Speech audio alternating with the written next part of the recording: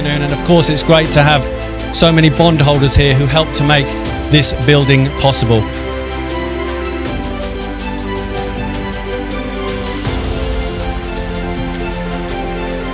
This moment right here, I think, represents a really uplifting and a very important moment for the football club.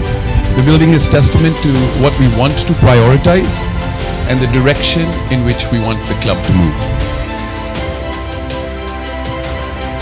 This fantastic new facility, which I can't thank the board or the bondholders enough for giving me an opportunity to be the luckiest manager in the league at the moment. To walk into this and to be able to inspire a group of boys to get out there and play football.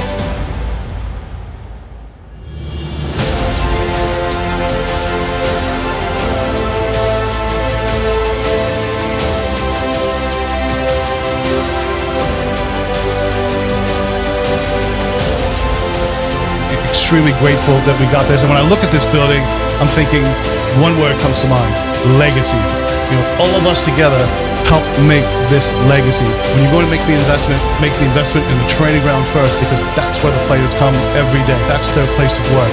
And for us, in terms of creating the physical infrastructure we need for the players, we've got that.